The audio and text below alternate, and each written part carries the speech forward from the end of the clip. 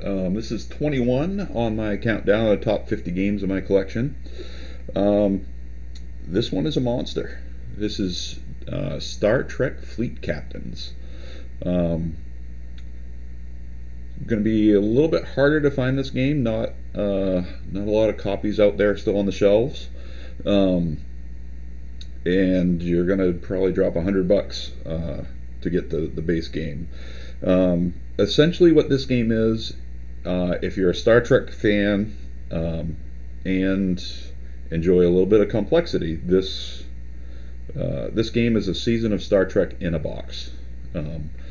The game plays out. It's designed for 2 players. You can play 1 or 2 players per faction, per side. So you could have 2 Fed against 2 Klingon. There are expansions that add the Romulans and the Dominion. And again, you could play 1 or 2 players per faction. It probably plays an hour per faction. And maybe a little longer. Difficulty 1 to 5. This is a 5. And I would say you want 16 and up for age ranges. But this is a sandbox game. Essentially, it lets you do. You're only limited by. I want to say your imagination, but that's not right. You can go in many different paths. You can try to do scientific to win. You can go military. You can go diplomatic and just build up your territory. I'm not setting up this game because it's a beast. Each ship has its own special abilities and stats.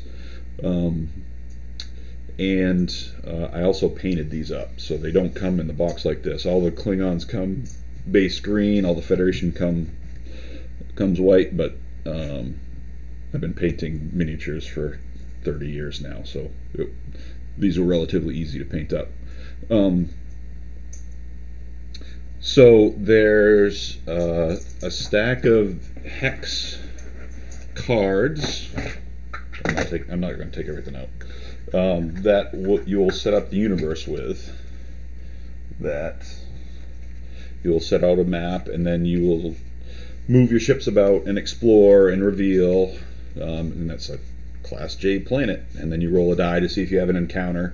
And you flip if you get an encounter, you'll roll. You'll pull from the encounter deck, which is essentially an episode.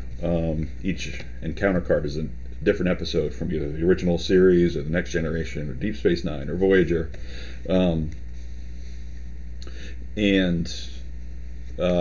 you play for victory points. So you'll get 2 victory points if you blow up an opponent's ship. You'll get 2 victory points if you build a starbase. You'll get a victory point for completing. You'll have objective cards. And you will control 2 or 3 ships on your side, and some of those ships will be science ships, so you'll have science cards, and some of them will be say military ships, and so they'll have combat cards, and some will be espionage ships for when you get the Romulans in, and then you'll get espionage cards. And if you complete missions by bringing crew to different planets, it's a very thematic Star Trek game. You will have crew that you can attach to ships, and they will give benefits. It's to the ship. You can teleport, transport character from ship to ship.